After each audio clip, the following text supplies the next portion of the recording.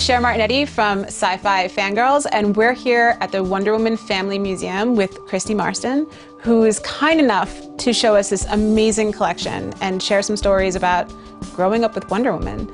So Christie, your grandmother was actually the inspiration for the character, so let's talk a little bit about that. My grandmother was born in 1893, died in 1993. She had 3 degrees. She was always out there working. She was always positive. When something needed to get done, it got done. It didn't matter what it was. And it's just an absolutely amazing woman. I have never met, to this day, a person as mind-blowingly amazing as my grandmother. So that's Wonder Woman. So what does it feel like to look at this character that is so important to so many people and this pop culture icon and be like, oh, that's my grandmother? Because it essentially is.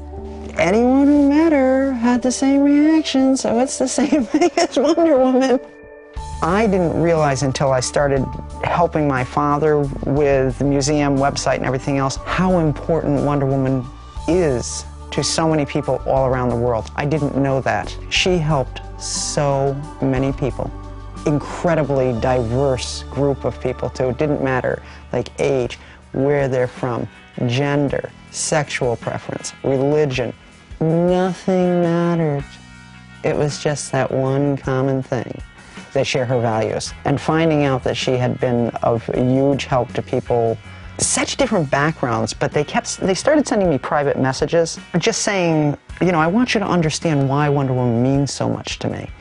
And what was really bizarre is all of a sudden I realized, wait a minute, these people are all saying exactly the same thing, and they are very different people. So that feels great. Wonder Woman is doing what she should do. She's helping the world. This entire thing is like my dream come true right now. This entire collection is absolutely amazing. When did this start? Dad started collecting in '99. Some of the things go back for a million years. I had odds and ends of things that had come through Graham, but this huge collection started in '99. And the stuff that you got from your grandmother, did you realize when you were younger, like how big a deal any of that stuff was, or how big a deal Wonder Woman was, or were you just so unfazed by it? Wait a minute. When I was a kid, you have to remember that Wonder Woman wasn't a big deal. Okay. All right, you know, there's the comic book and everything. It really hit it in the with the Linda Carter TV show in the '70s. That's when it became a big deal. But Wonder Woman's always been part of my world. I mean, she's just part of the family. Graham and Wonder Woman are the same person. So Wonder Woman's was always part of the family. It wasn't a big deal. So today's actually the 123rd or 24th anniversary of your grandfather's birthday. Let's talk a bit about, you didn't know your grandfather, right? He passed before you were born. Yes. So what are some of the stories that you heard about him and about just how this whole entire idea to create a comic book character came about? Well, the comic book idea, again, goes back to Graham. My grandfather was hired as a psych consultant for the company that became DC Comics. I mean, comics were a new thing, and he was just guiding them on everything. Charlie Gaines, who was head of what became DC, had just kind of said, oh, Bill, why don't you write a comic? And he went home and talked to my grandmother, and she said, yeah, go ahead and do it, but it needs to be a woman because there are enough men out there already as superheroes. So Wonder Woman started. But it was a totally different approach. He was not a comic book writer. He was a psychologist and attorney. So his approach was completely different. He was not someone who was hired on any regular basis to do this kind of storytelling. So the character was the focus. And then the stories just could pop out any which way, it didn't matter. But the character was critical. You know, Wonder Woman wandered, she strayed away so many times over the years, particularly in the comic, and would pretty much almost fade away. But every time she goes back to her core values, there's a resurgence.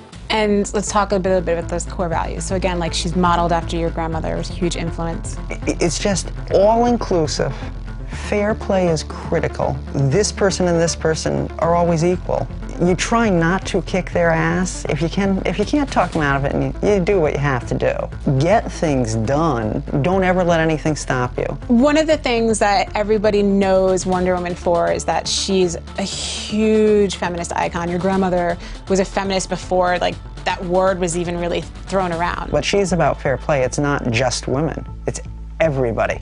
And that's critical to how you look at her. Yeah, well, I think that's also why she makes such a great icon. She is for everyone. Absolutely everybody. This is why feminists, womenists, whatever, do love her, because that's really what embodies their beliefs. She's used as that icon in many different factions. It just happens to be with women. Well, that's like really, really, really visible because there are a few of us around. Just a couple. Like, how do I feel about her being like a feminist icon or anything icon, even though she's a comic book character? Wonder Woman started as pen and ink on a comic book page, but she became real when she started impacting real people's lives. And she does, to this minute. As great as all the other comic book characters and as many fans as they have, it's like, she's not Superman, she's not Batman. She's a completely different thing, and she's real. Christie, thank you for sitting down and talking to us about Wonder Woman and what she's meant to you and your family, and for sharing this beautiful collection with us. Oh my God, I just noticed the motorcycle helmet, sorry. Bicycle.